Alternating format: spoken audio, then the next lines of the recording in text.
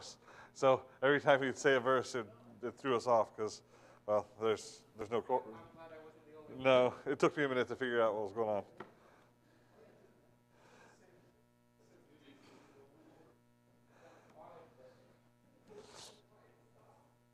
So this afternoon, we're going to start in 1 Corinthians chapter 10. This is just some thoughts that the Lord laid on my heart while I was at that conference on that last day. Nothing that was actually really preached, but it's amazing how when the Spirit of God works, sometimes He touches you in ways that the preacher never intended. When I got saved, the preacher who was preaching that day wasn't preaching a salvation message, but God impressed upon me my need of salvation. So I appreciate the fact that the Spirit of God, through the Word of God, has a way of working in our hearts. So this passage, 1 Corinthians chapter 10, is just going to be a jumping point. It's not a typical message. Typically, I like to preach from one passage and kind of break down that passage. But I have a thought, and I believe it's carried out throughout Scripture. I believe it's something that we are able to look at the Scripture in the context that it's in, and we can gain some truth from it. So it's something for us. And it isn't a difficult thought. This isn't something that we don't understand, but sometimes understanding something that the Bible tells us to do and then doing it are two different things. And sometimes it's easier to, I understand this truth, but then I have a hard time putting it into practice or completely into practice. So this is where we're at this evening, or this afternoon. So 1 Corinthians chapter 10, we're going to read a couple of verses here. We're going to end there with verse 31.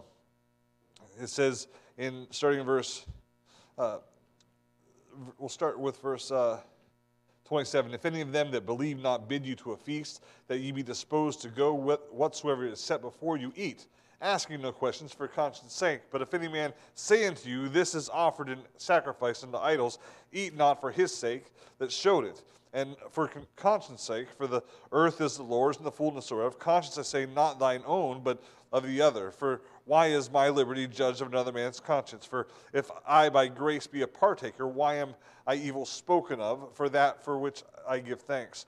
Whether therefore ye eat or drink, or whatsoever ye do, do all to the glory of God. Verse 32 says this, give none offense, neither to the Jews, nor to the Gentiles, nor to the church of God, even as I pleased all men in all things, not seeking mine own profit, but the profit of many, that they may be saved. Let's go ahead and have a quick word of prayer. Father, I thank you, Lord, for your word. I thank you, Father, for how you work. And Lord, I pray that you would help us this evening as we attempt to take your word and the principles of your word and apply them to our lives. I ask that your Spirit would guide us, Lord, that you would lead us, and that all that we do would truly bring honor to your name. Lord, you're worthy of our glory, worthy of all glory. We ask this in Christ's name. Amen. In the book of Revelations, if you study the book out, there's much to be learned from there, and we won't turn there for sake of time. I don't want to take up your whole afternoon, though it's good to study the Word. So, but in the book of Revelations, during when the vial judgments, when the vials are being opened up, it talks about the judgments that are brought about upon the people. And I heard a message on this a while ago on that particular passage. But it says that they repented not. Those that were being judged, that had those vials, the vials were the different judgments that were being brought upon the unbelievers during the tribulation time. And that's prophecy, it's future, it's not happened. But it says that those people who had gone through those tribulations repented not to glorify God. What it's saying is there were people that, although the Bible says that one day every knee shall bow and every tongue will confess, that there are going to be those that refuse to profess the glory of God. They're going to refuse to glorify Him. They're not going to want to exalt Him. They're not going to want to praise Him. They're not going to want to lift Him up. Instead, they're going to reject Him. They're going to fight against Him.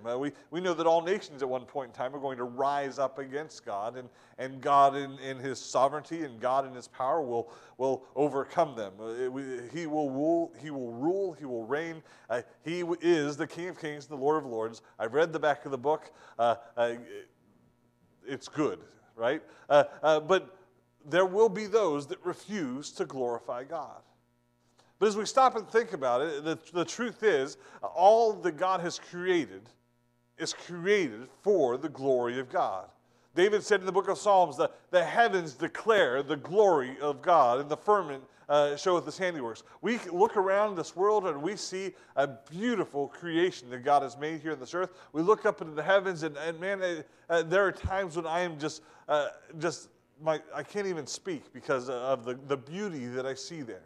And the more and more that we find as they build new telescopes and look further into the galaxies, it amazes me that there's so much beauty and so much that God has created. And the Bible says it all declares His glory.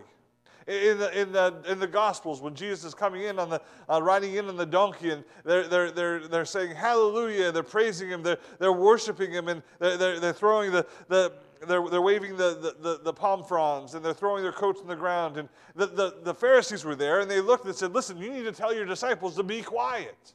And He said, if they were silent, the rocks would cry out. The rocks, the creation of this. Listen, the rock doesn't have a mouth.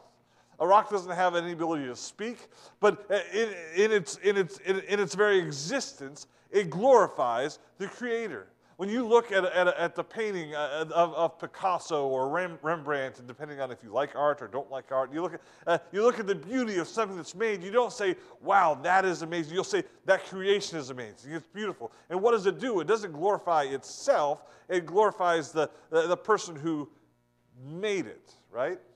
The earth does the same thing. When I studied, as I was studying medicine, the more and more I studied how the body works and the intricacies of cell structure and how the body fights disease and all those things. I was amazed. There's no way this stuff just happened. Right? There was a creator. There was somebody who put it all together. Those things glorify. They point others to Christ. I heard a testimony of a man the other day. He was a scientist. He was an atheist. He grew up in an atheist household. And his study into the sciences turned him to God. Because the more he delved into it and studied it, he realized there had to be something more than just by accident. Now, there are those that are out there that will deny that, and there will always be those that deny it. But what I'm trying to say is everything points and glorifies God, because that's what it was created for. When God created mankind, He created us for the same purpose. Our purpose here on this earth is to glorify God. Yes, He created us for fellowship, to walk with Him in the garden, Adam and Eve, but in their sin, that broke that fellowship. But the purpose for mankind was always, and has always been, to glorify God. We read in our beginning text this afternoon, verse 31, it says, "Whatsoever we do, whether we eat or drink, do all for the glory of God." Verse 31 there. Now, the context of this is there were certain Jews that struggled with the idea of eating certain things, and because of the law and things that were offered to idols, and Paul was saying that we need to be careful to not be a stumbling block to those that may. He's talking to the Gentiles. They need to be careful not to be a stumbling block to those Jewish believers, because it may be for them they may consider it a sin to eat this. And so when you're with them, don't eat that so you don't cause them to sin. And they say whether you eat or you don't eat, whether you drink or you don't drink, whatever it is you do it for this purpose. Glorify God.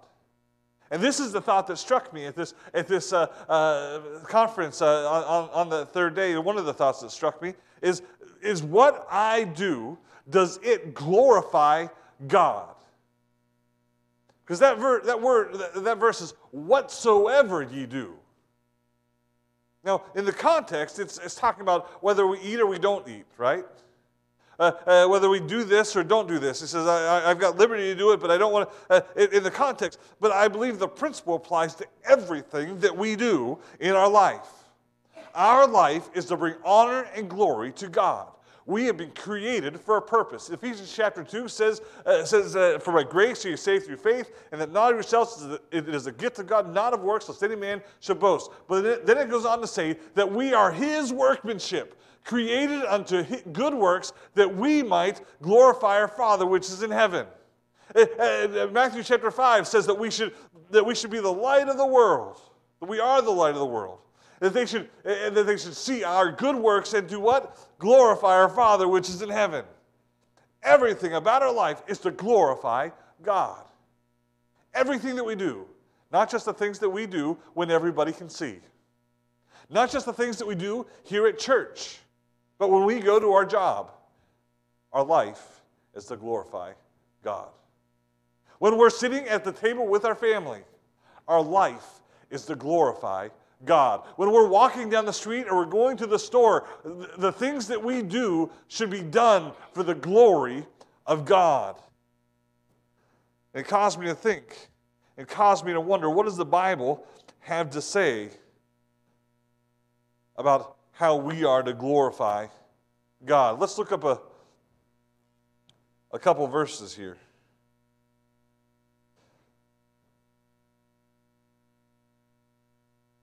Romans chapter 3.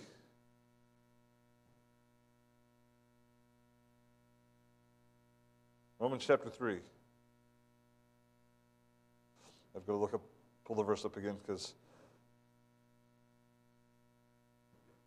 Romans chapter 3:7. That's the verse I'm looking for.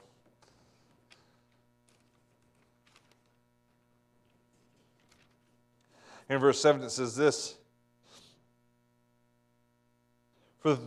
We'll go back to verse 5. But if our unrighteousness commend the unrighteousness of God, what shall we say? Is God unrighteous? Who taketh vengeance? I speak as a man. God forbid. For then how shall God judge the world? For if the truth of God hath more abounded through my lie unto his glory, why yet am I also judged as a sinner?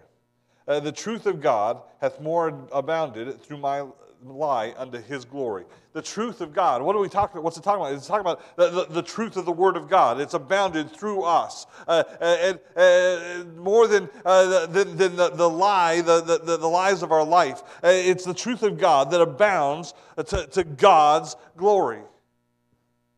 The Word of God works in you and I, does it not? Jesus said, prayed in John chapter 17, sanctify them by thy truth, thy word is truth. He told the disciples, ye are cleansed by my word. As the Word of God works in us and changes us and sanctifies us, what does that do? It glorifies God. Remember, we're his workmanship, according to Ephesians chapter 2.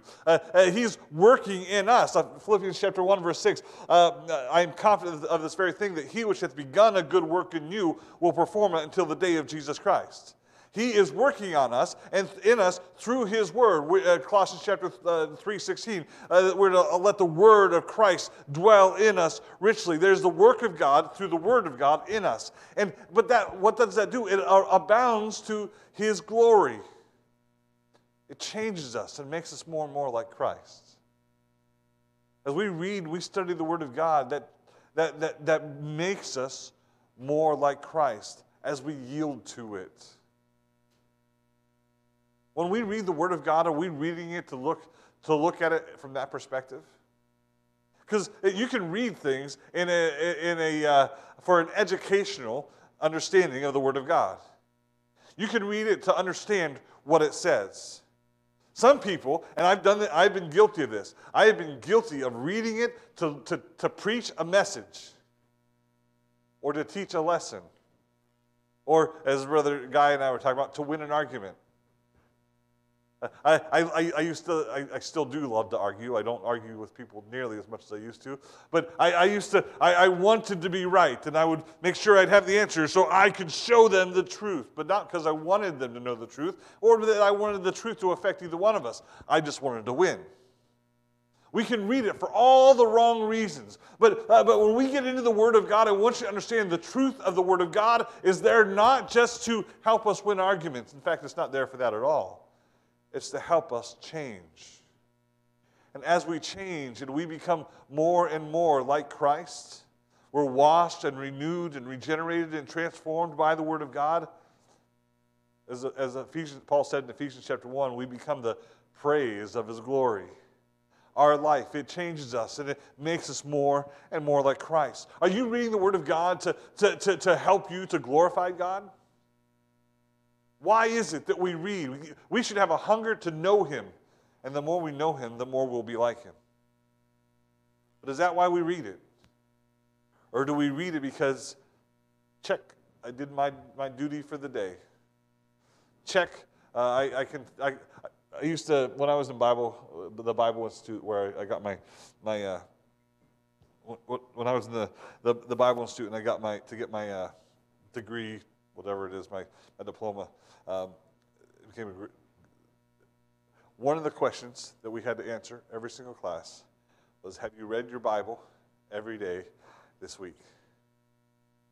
And I read it many times so I could answer yes, because I like to have good grades. It was you had two questions on that test. One was, have you read it? And the second question is, will you read it next week? And you can at least get a 50. Well, if I haven't read it this week, I'll read it next week. But my goal, in fact, I graduated with a 99.96. That was my average grade for all 3 years. I had a high GPA. I really worked hard at that. So many of the times I checked that box yes because I wanted to check that box yes.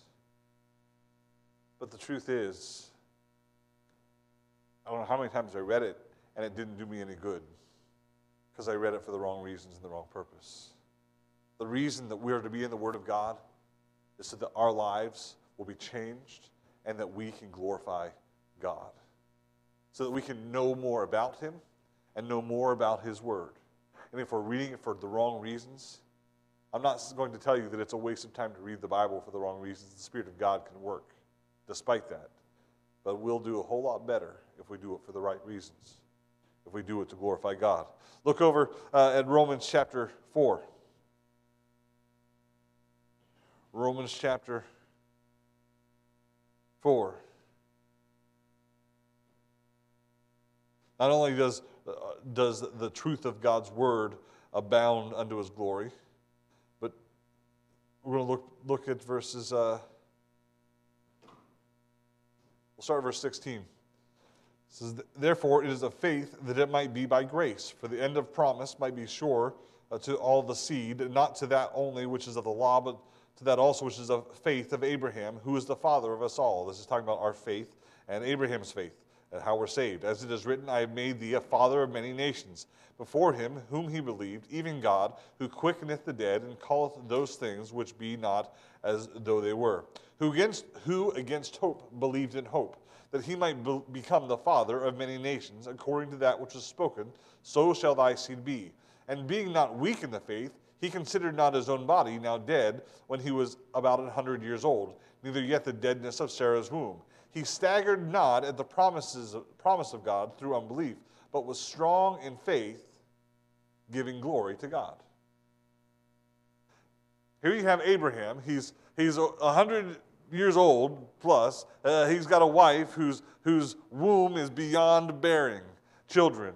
It is physically impossible for them to have children.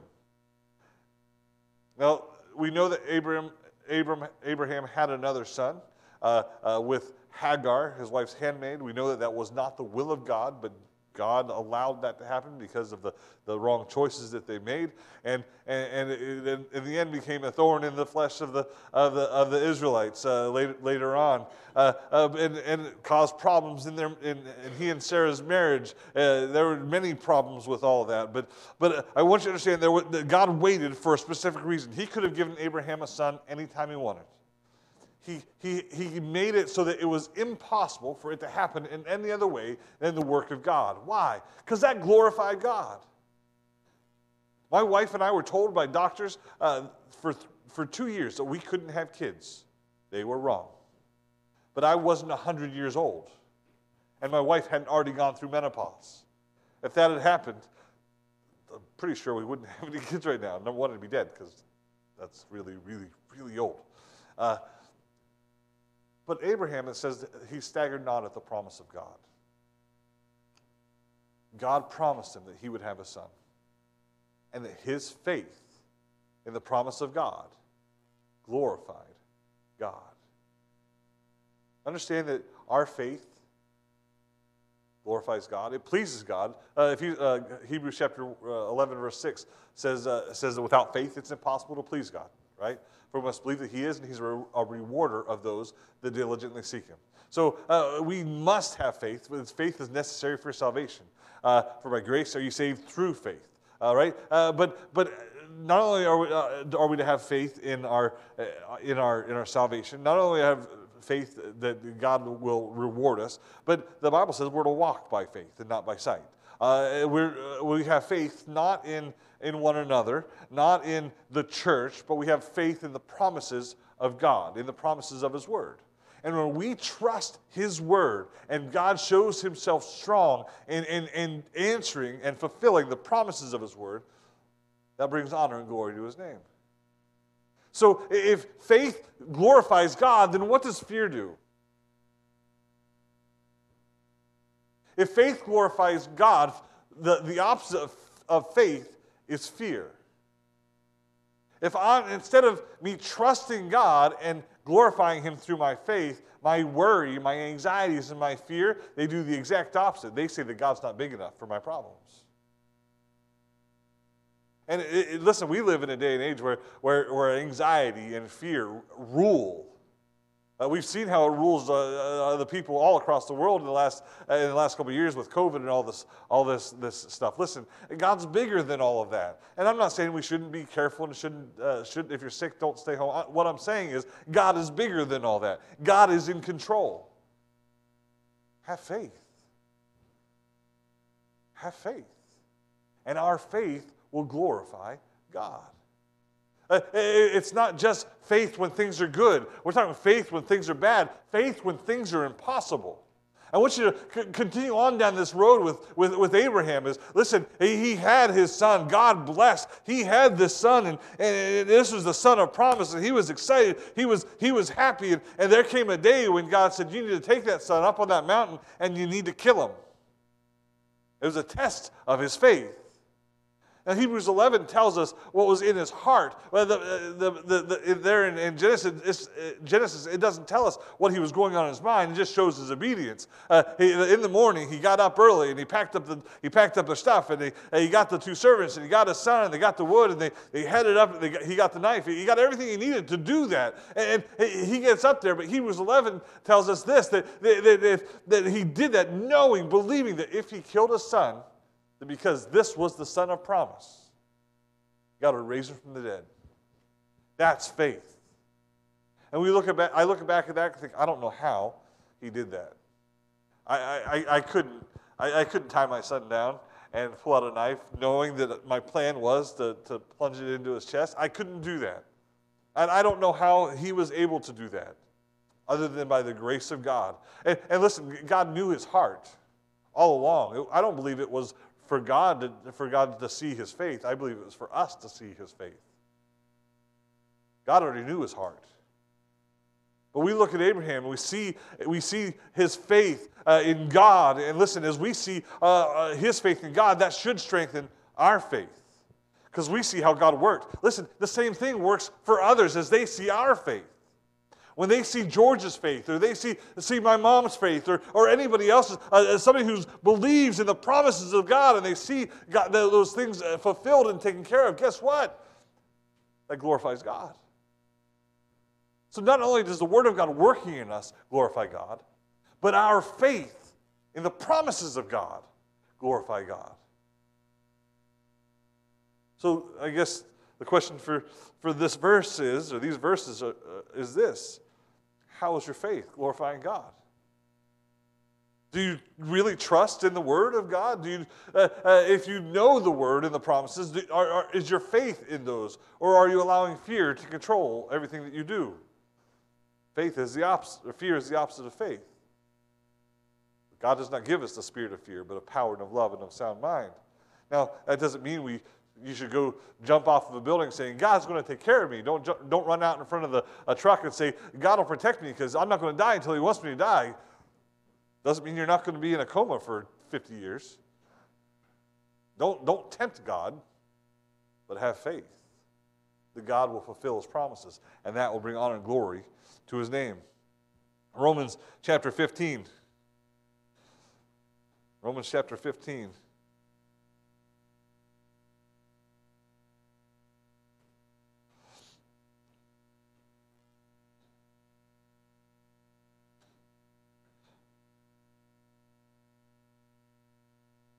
We're going to read verses 6 and 7.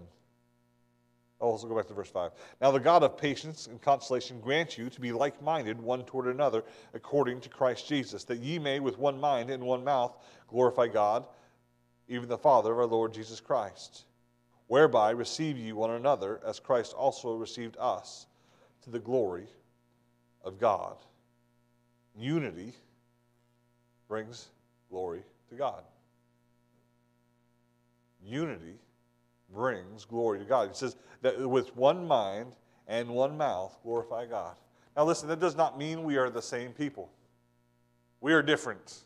We all had different backgrounds, different stories. I got to hear a couple of testimonies today of how people got saved. Praise the Lord!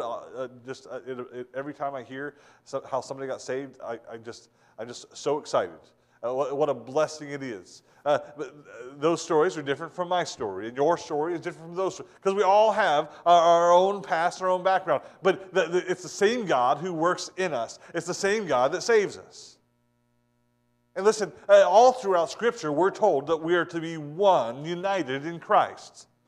The same mind, with the same purpose, with the same God. There's one Lord, there's one Savior, there's one Spirit. Listen, I am thankful that we are one in Christ. That we're not separate. It doesn't mean that there aren't things that are different about us, but the Spirit of God unites us. But if unity glorifies God, you know what that tells me? Division does not. Right? Unity and division are the exact opposites. Just like fear and faith are opposites, unity and division are opposites. And we need to be very careful about how we treat other believers.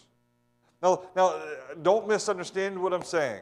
We are Baptist because of the Baptistic doctrines. We believe the Word of God. We want to follow the Word of God. And there are those that have differing beliefs or interpretations of what Scripture has to say about certain topics. And listen, I'm not saying that everybody out there that says that they're a Christian is a Christian, because it's not true. If they believe in salvation in anything other than Jesus Christ, faith in Christ alone and the finished work on the cross, then they're not Christians. But just because somebody doesn't dress like us or talk like us or act like us doesn't mean they're not Christians. Now, that doesn't mean we need to link ourselves with every church that's out there and every denomination that's out there, that is out there. But I can guarantee you this, not everybody in heaven is going to be a Baptist, and there are going to be a lot fewer Baptists up there than we imagine. It's just the way that it is. We're not saved because we have Baptists that we go to a Baptist church. Just because somebody goes to a different church doesn't mean they're not saved. All depends, really, on their faith in Christ. So how we treat one another is important. Now, I do believe that doctrine separates. And that's okay. In fact, it's good. We're to be separate from the world, and especially with different doctrines, we need to separate ourselves from others. But be careful of how we treat them. Be careful about how we talk down about them. And I'll be honest, the Baptists have been very bad about that over the years. I don't know what here necessarily in the last 50 years, the church is 50 years old, but I know just in the Baptist denomination, they can get very judgmental over a lot of things. I've heard Baptists talk about other Baptist colleges that they don't disagree with. I've heard them separate over some of the craziest, stupidest things. You need to be very careful. We're to be united in Christ, and that unity glorifies God. He's not going to ask for our church affiliation when we get to heaven. We need to make sure that we are in love with Christ, in love serving one another. And working with one another. So we know that the Word of God, the truth of God, abounds to His glory. We know that Him working in us brings honor to Him. Our faith glorifies God. Look at 2 Corinthians chapter 4, verse 15. 2 Corinthians chapter 4, verse 15.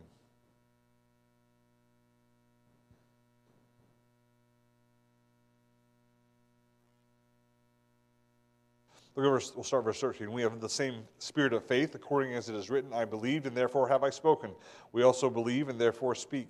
Am I in the right chapter? Yes. Yeah. Knowing that which He raised up, the Lord Jesus shall raise up us also by Jesus, and shall present us with you for all things that are for your sakes, that the abundant grace might through the thanksgiving of many redound to the glory of God. For all things that are for your sakes, that the abundant grace might through the thanksgiving of many redound to the glory of God. The thanksgiving, our thanksgiving, glorifies God. Here the context is talking about being thankful for the grace of God. And as those that are thanking God for the grace or giving thanks for the grace of God, that redounds or rebounds or builds up to the glory of God. Or to be grateful. How many of us can honestly say here today that we're grateful for what God has done for us? Hopefully everybody. I'm thankful for my salvation. I'm thankful for how He has worked in my life. I'm thankful for His grace. I'm thankful for His mercy. I'm thankful for second chances. I'm thankful for my wife who got saved and how God worked in that situation. And I'm thankful for my children. I'm thankful that I didn't get the things that I wanted when I was a teenager. I'm thankful for a lot. Right? We have much to be thankful for. I'm thankful for how He's not done with me, but He continues to work in my life. Those are things that we can be thankful for. But as we're thankful, as we're thanking God and rejoicing and praising God, that brings honor and glory to God. Too many times, you know what I see in Christians' faces instead of thanksgiving, instead of joy?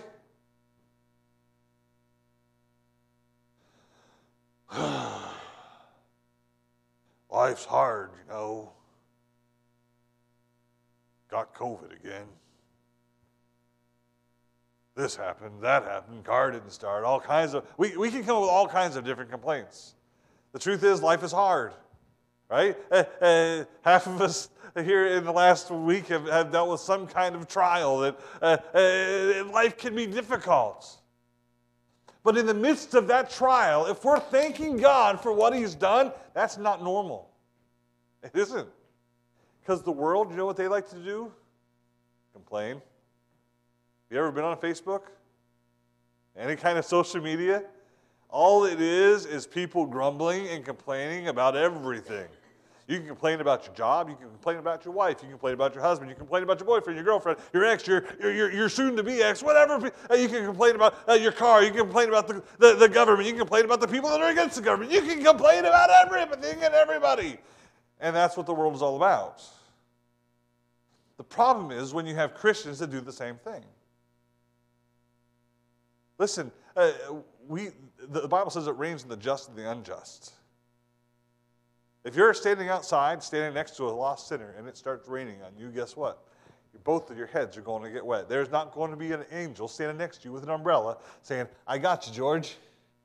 That's not how it works. What you have is the Holy Spirit inside of you. Now, I told this story a couple weeks ago about taking the kids for a walk, and we got stuck in the rain. And I want to tell you, when that rain started to fall, I was not happy. I do not like walking in the rain.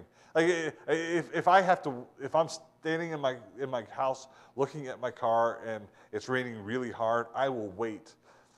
There was a couple weeks ago, I was at the gym, and my wife wanted me to come home, and the rain was pouring down. I mean, like sheets. And I'm like, it's okay if I'm late.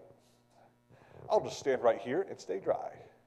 I hate it. So here we are, we're walking, and the rain starts to fall, and it's hitting all of us, and inside, and going, I'm not really growling, but that's on the inside. I don't like it. The cold water hitting me sporadically I just don't enjoy that. I don't like to play water games anymore. That was when I was a kid.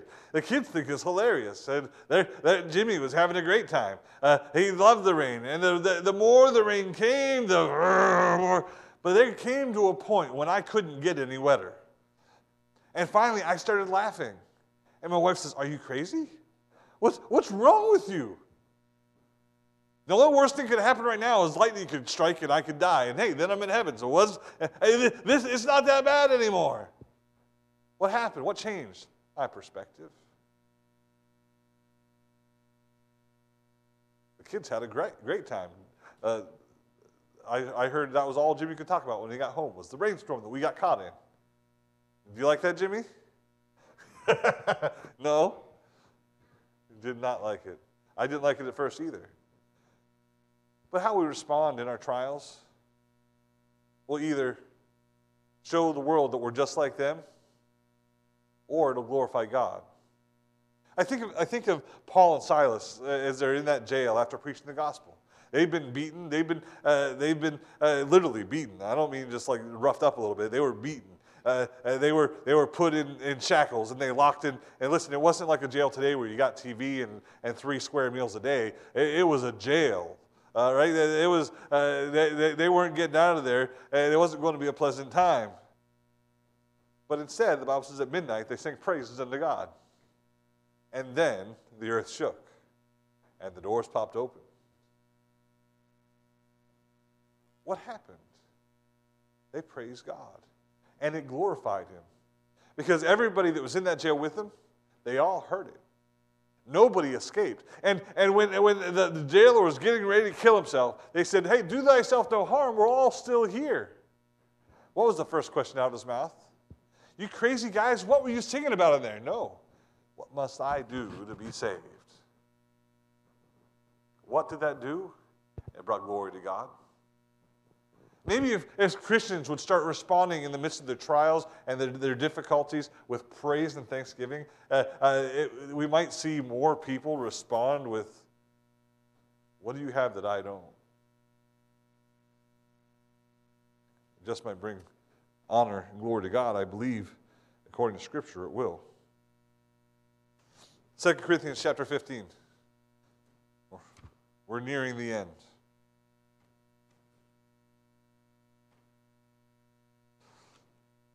2 Corinthians, I said 15, I'm sorry, 2 Corinthians chapter 12. I gave you the wrong chapter. It's verse 15.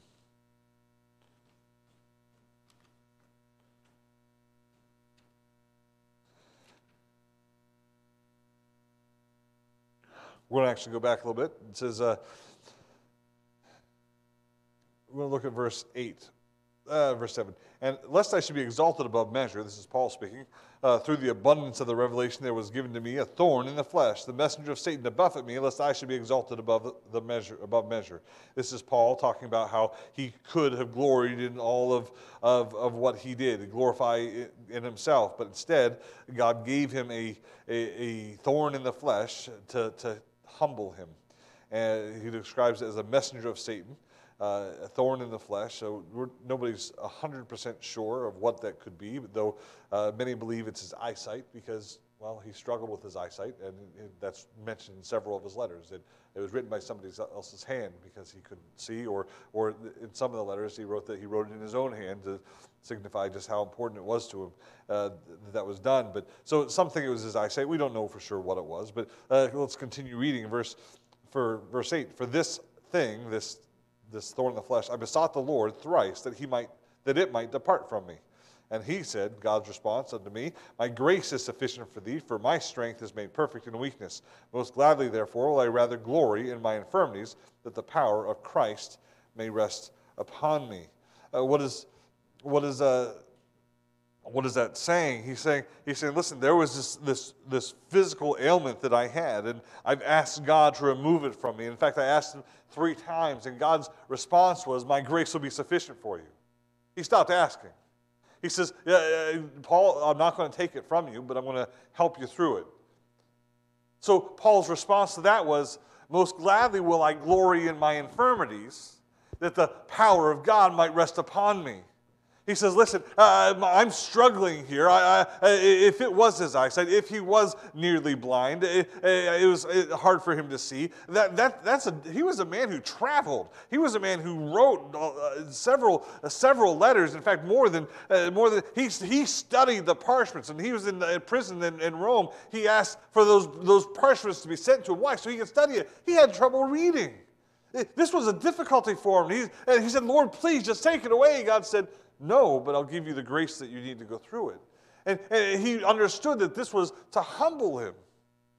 But if it humbled Paul, it glorified God.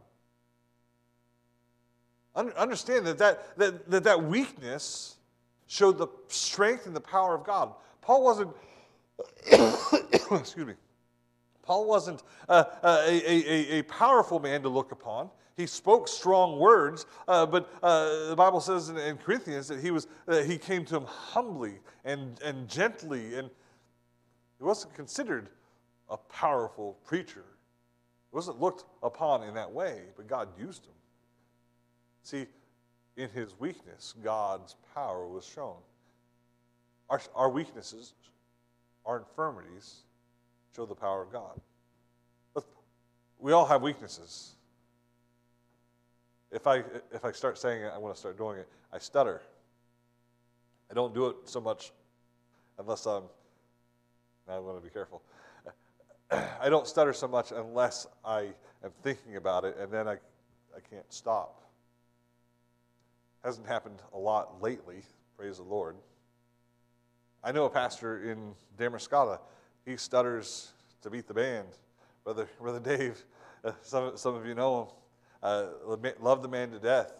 It can be torture sometimes to try to listen to him. But God's using him.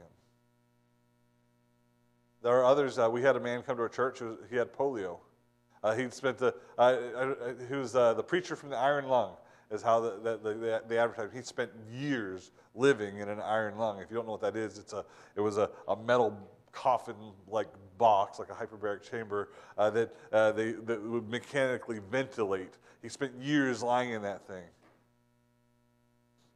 He preached. He stood with a cane. He walked. He struggled with his walk because he had polio. There are others who have other ailments and other weaknesses. We all have weaknesses. But instead of being angry about those weaknesses, instead of trying to get rid of those, the truth is we should learn to embrace those things. Not that we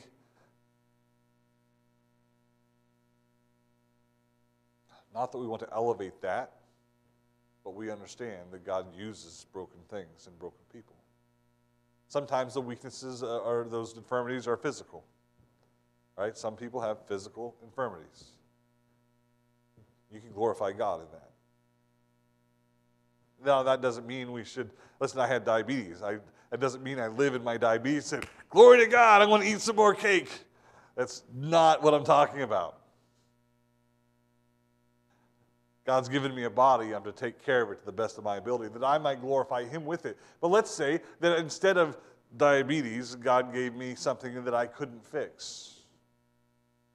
Cancer. I can glorify God in that. If God gave us any of those things. Now, it's easy to say. Let me put this out there. It is easy to say that we should glorify God in these things. It's a whole lot different living it. But just like Paul, God will give us the grace that we need to do that. So as Paul said, we glorify God by glorying in our infirmities. Why? Because we are showing and revealing the power of God. Look at Johnny Erickson Tata, the woman, a teenager, paralyzed from the neck down from a diving accident. And God has used her to touch millions of lives over the years in teaching Christ, in sharing her testimony, the books that she has written. She can paint better than I can with her teeth, and I can't. God has used her. She embraced the weakness God brought into her life. Our infirmities glorify God. Philippians chapter 1.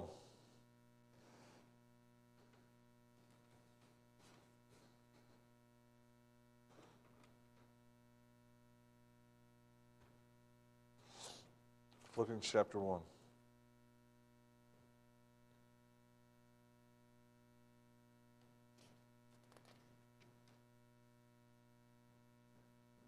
Starting in verse 9, this I pray, that your love may abound yet more and more in knowledge and in all judgment, that ye may approve things that are excellent, that ye may be sincere and without offense till the day of Christ, being filled with the fruits of righteousness which are by Jesus Christ unto the glory and praise of God.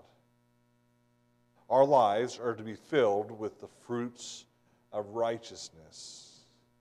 Well, what are the fruits of righteousness? I believe we could call them the fruit of the Spirit. I believe we could also say that fruit of righteousness is also the characteristics of Jesus Christ. Love, joy, peace, long-suffering, gentleness, goodness, faith, meekness, temperance. Those fruits of righteousness, the way we're filled with those fruits of righteousness is by being filled and yielded unto the Holy Spirit of God. Now, as saved individuals, the Bible tells us that we have the Holy Spirit. You and I have the Holy Spirit that dwells within us, and it seals us until the day of redemption. What a day that will be when we get to heaven. And we're sealed until then, but that Spirit is doing a work in us now while we're here on this earth. He's to fill us. He fills us. We're to be filled, yielded unto Him. And as we're yielded unto Him, it's interesting that what's in us comes out. There is a bottle of H2O, water. It's not coffee. It's not tea. I wish it was coffee. It is not. I could wish there's a lot of things, but it's water. Wooden water is good for you. If I were to knock this down with the cap off, what comes out? Water. Not coffee, not tea, not soda, or not diet soda, nothing but plain old pure water. Why is that? Because that's what's inside. What happens when you get bumped? What do I mean? Something happens in your life. Somebody happens in your life. Somebody cuts you off in the drive-thru. Somebody cuts in front of you in the line. The person in line is taking too much time. It couldn't be any number of things. Your spouse says something. Your kids do something. Something happens. You get bumped. What comes out? Whatever comes out is what's inside of us. See, if there wasn't water in this, if there was soda in there, soda would come out. If there was tea, tea would come out. Coffee, coffee would come out. There's the Holy Spirit dwells inside of us, but are we filled with the Holy Spirit and yielded to the Holy Spirit? Because if we are, when we get bumped, do you know what will come out of us? Love, joy, peace, long-suffering. See where I'm going with this? Those are the things that glorify God. Those attributes of Christ, those fruits of the Spirit, they glorify God. The question is, what comes out of us? Does it glorify God? Is it the fruit of the Spirit? Listen, none of us are perfect. Believe me, I understand this from personal me, myself, right? When somebody cuts me off, somebody does something, naturally I want to respond. My wife many times, like, why are you honking the horn at them? Because I have to. I don't have to. I choose to. I'm just letting them know that I'm here and I'm mad. That's my natural state. Your natural state isn't any better, by the way. And it may not be you got cut off and you blew your horn. It could be somebody did something and you lost your temper. It could be a snide remark or gossip or some other thing that happened in your life. See, we all have our own weaknesses. And it's easier for us to look on somebody else at their weakness and say, they really need to fix that. Brother George and his temper. Every time he comes in here, he's yelling at me. I'm kidding. He doesn't yell at me. He's never yelled at me. Please don't start. We all have our weaknesses, and Satan knows what those weaknesses are, and he knows how to push your buttons. He has been doing this for thousands of years. He has been studying you. He knows what you struggle with. He knows where you're weak. And listen, he knows when you're not on guard. And he knows when you're not filled with the Spirit. Because if you're filled with the Spirit, the Bible says that you will walk in the Spirit and you will not fulfill the lusts of the flesh. But when you're filled with the flesh, when you're filled with that natural response, you'll get angry. You'll gossip. You'll yell. You'll do those things the natural person does. But that's not who we are anymore. And remember, whatsoever we do, we're to do for the glory of God. So our faith glorifies God. The way the Word of God works in us, that glorifies God. Our trials, they glorify God as long as we respond in the correct way. The fruit of righteousness in our life, that glorifies God. Everything that we do is to be done for the glory of God. That also means that the good things that we do, we're to do them to the best of our ability. The very best. If you're going to be a soul winner, be the best soul winner you can be. Be on fire. Be in the Word. Be prepared. Be prayed up. Go out and be that soul winner. I mean, come on. If you had a business and you had an employee and you had 2 employees, and one guy just came in and clocked in and did the bare minimum of what he had to do. I've seen those employees. I've been that employee a time or two in my life, right? You see, listen, they never get ahead. When I was a paramedic at the private ambulance service over here, there was a young man who wanted a promotion, and he went in and he went in for the promotion, and the HR manager told him there was no way that she would ever give him a promotion. He says, listen, I'm no worse than anybody else. That's your problem. You don't stand out. I was his FTO's field training officer. He came to me and goes, I don't understand. What do I got to do? I said, more than everybody else. Be the guy that stands out. Don't be late. Don't be just on time. Come early. Come early and make sure your truck is ready to go and you're all prepared and study. Don't just come in and do your job, but come in and be prepared and do. And for the first time, the first millennial I ever saw do it, he listened to me. Now, that wasn't the first person that ever listened to me, but he took that advice. And you know what he did? He started showing up early. He started making sure the truck was not just clean, everything was exactly the way it was supposed to be, and better than that. He would work with the paramedics and find out how they wanted things, and then he would make sure it was like that in their truck. Man, he was doing great. He started going to every training he could get, started reading and studying, and pretty soon he was in medical school, and he became a paramedic, and guess what? He's now a field training officer over at that place. In fact, I believe he works in education as well. He got that promotion plus a promotion. What happened? He became the guy that they wanted to be there. He gave it his all. He didn't come in and be lazy. There are a lot of Christians that are lazy Christians. They read the Bible because, well, they know they're supposed to. They go to church and they do the bare minimum of what we can do to get away with. Listen, it says, whatsoever we do to the glory of God. And I understand that we're all in different areas of our spiritual maturity and Christian growth. I understand that. Grow as fast as you can. Let the Word of God work in you. Do you glorify God in everything that you do? Which means we need to stop and take a look at everything that we do. Is there anything in my life that I'm doing that does not glorify God? Sometimes it's a hard question to ask ourselves. Is my attitude when I go to church, does that glorify God? And my service, does that glorify God? The way that I work in my job, does that glorify God? The way that I treat my family, does that glorify God? The things that I watch, does that glorify God? The stuff that I listen to, does that glorify God? The news that I watch, does that glorify God? The conversations I get myself into, does that glorify God? The choices that I make for my life, does that glorify God? Because everything that we are, everything that we do is to glorify God.